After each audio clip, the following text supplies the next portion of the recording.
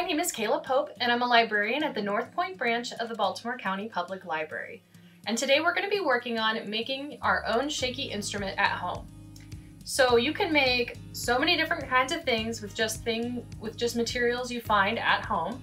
You can use all different kinds of containers, and really all you need to make a very simple one like a maraca would be a paper towel or a toilet paper roll, some sheets of paper, which I took from an old grocery bag just to cover the outside, maybe some tape.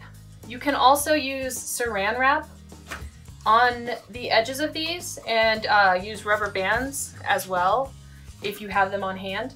But for today, I'm going to try to tape mine down. And then all you need is your filler. So you can use the same kinds of filler for any different number of instruments that you make. I'm going to use these dried black beans that I have sitting in my cupboard. You definitely want to make sure that you stick with only dried beans or rice, and you can mix anything you find. So you can use large and small size beans and any number of type of rice that you would like. What I think is kind of fun about this project is after you construct one, if you have other materials on hand, like maybe different types of tubes, like I have this harder tube that contained canvas at one time, you could use something like this and experiment with different sounds and different materials and see what you come up with if you add more beans or more rice to one thing, or how does it make a different sound in a different shape of a tube.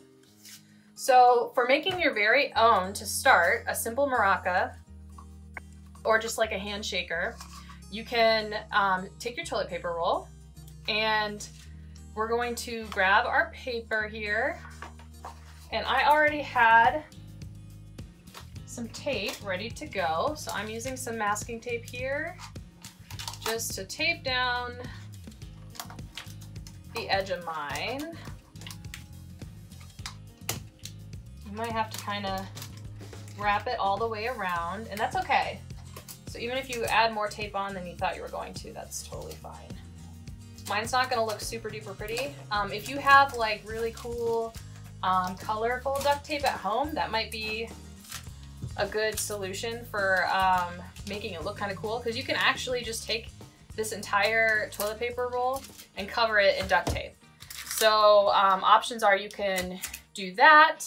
You could paint the toilet paper roll to start with and make it look like real wood, or make it bright and colorful. You can add sequins to it. There's all kinds of stuff you can do.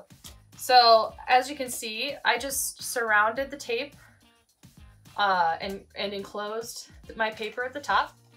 And since I've got one side good to go, I'm gonna go ahead and add my beans. And this is where you can kind of experiment. So you could try what it sounds like if you don't put a lot of beans in it. You can try what it sounds like if you put a good amount in there. It kind of makes it a little bit like a science experiment with sound. So you can kind of hear, got a good amount in there. And I'm gonna get my second piece that's gonna go over the top, ready to go. So just a piece of paper, like I said, from a grocery bag. And I'll show you after I tape it down here. I think I'm gonna need a couple more pieces of tape.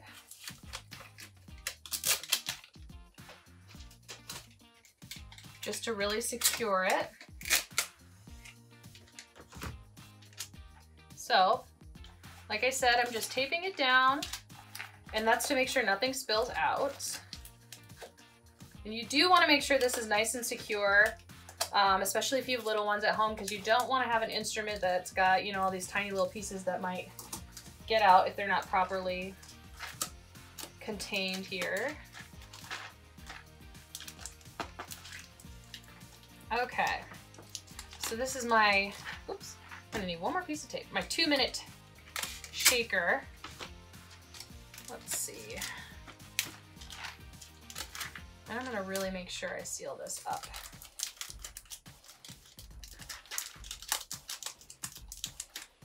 Again, mine's not super, super pretty, but you can make that part of the project to turn it into more of like a very artsy looking instrument. So I've got everything enclosed. Let's give it a shake and see what it sounds like.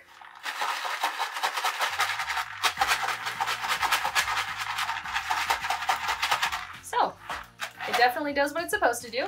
I'm going to show you one other example if you have something similar at home, or you could even use like a paper towel holder. This is a lot bigger and it actually is really, really hard on the outside. Like you can kind of hear, it doesn't have as much give as the more like paper thin ones do. So I'm gonna go ahead and just take some of my black beans and put them inside, and I'll show you the difference. You can kind of already hear it as it goes in.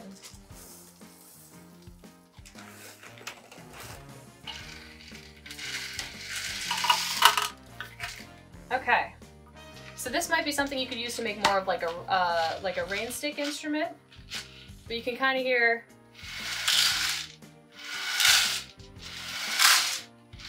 it has a very different sound, even if you do it faster.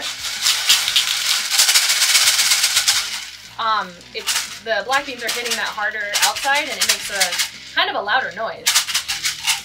So you can kind of hear the difference. So those are just two examples of what you can use with things at home.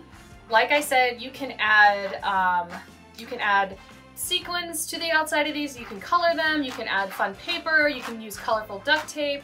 You can also tie like strings or like braid things off of them and just decorate them in any way you want. But it's a fun way to make a nice little instrument at home. Again, just be careful with the little parts that you're putting inside and just make sure you seal it up. But other than that, thank you for joining us today. And for more programs and other information, you can visit our website, bcpl.info, and we'll see you next time. Thank you.